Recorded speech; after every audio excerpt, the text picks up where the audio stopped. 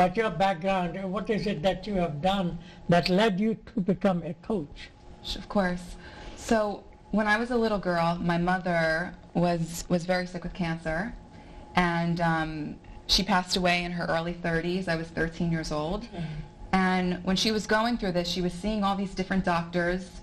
You know, now you hear more about holistic medicine, it's so mainstream, but she was seeking alternative remedies and ways to feel better. So she got into meditation, visualization, doing affirmations, eating more of a macrobiotic type of diet, very holistic minded. So when she had passed away, a lot of the books she had given me were, you know, everyone in school's reading Huckleberry Finn at my age. Did it rub up on you? I mean, what's that? You're sort of imported, you know. I took on a lot of her teachings, but I also wanted to be in this field because honestly, I was terrified to get sick myself.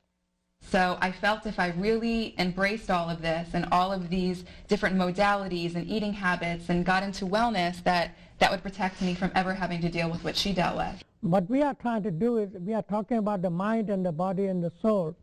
In all those cases where the body has given up, how do you deal with that? It's a very crucial situation that a person reaches.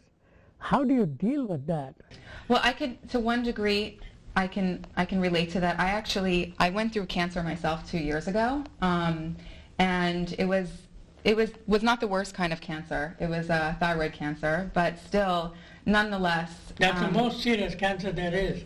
It's the thyroid is the most important of the glands. And it affects everything. Your thyroid affects your metabolism, your sleep, your hormones. I mean, every function in your body.